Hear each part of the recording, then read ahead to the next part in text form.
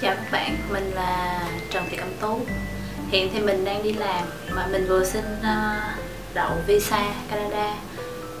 Mình đi theo diện là chứng minh tài chính. Qua đó mình sẽ bắt đầu học Anh văn 1 năm, chứng minh 3 tháng tiền đóng thuế và thu nhập của gia đình mình.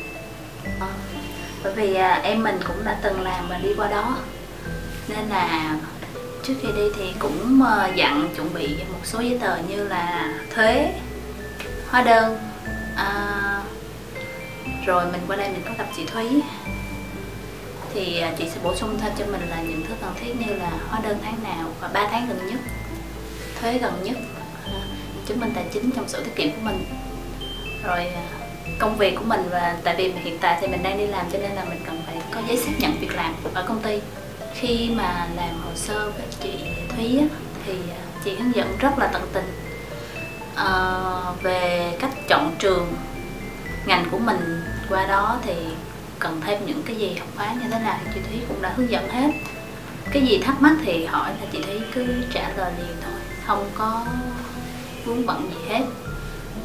Mọi thứ làm việc với chị Thúy thì nó rất ổn. Tại vì cứ thiếu hồ sơ hay thiếu hóa đơn, hoặc là trong hồ sơ của mình thiếu một cái gì đó là chị Thúy sẽ báo liền và mình sẽ bổ sung liền. Cho nên là việc làm hồ sơ của mình rất là nhanh, không có bị vướng về khoảng thời gian dài. Qua đó thì mình học trường Brown.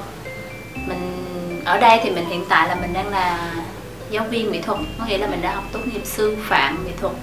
Qua đó thì mình muốn đi thêm chuyên sâu của mình là mình đã đăng ký cái ngành đồ họa, học chuyên sâu bên đó, nó chuyên về một cái ngành riêng của nó chứ nó không như mình. Tại vì mình ở đây là mình học sư phạm mỹ thuật là nó chung tất cả các ngành thôi, mình muốn nghiên cứu sâu về một chuyên ngành của mình, cho nên là mình đã qua bên đó mình đăng ký.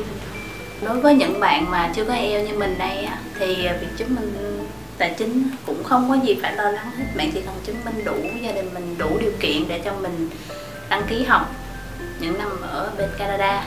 Hy vọng là các bạn sẽ sớm xin được visa.